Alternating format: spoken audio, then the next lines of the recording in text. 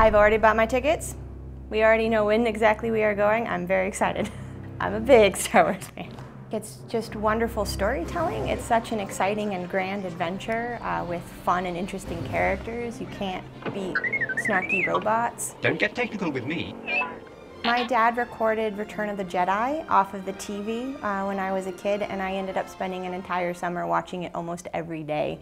I memorized when to fast forward through those commercials.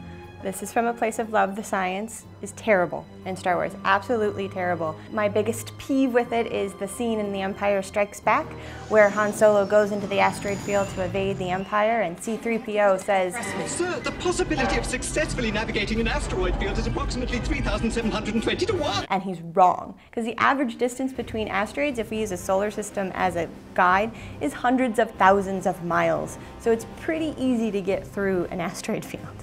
For me, at least, Star Wars was one of those things that captured my imagination as a child, and it certainly influenced my decision to go into astronomy as a field. It's exciting, it makes space look really cool and exciting, and yes, I do know the science now and I can sit there and nitpick, but I can ignore that because the storytelling is so good.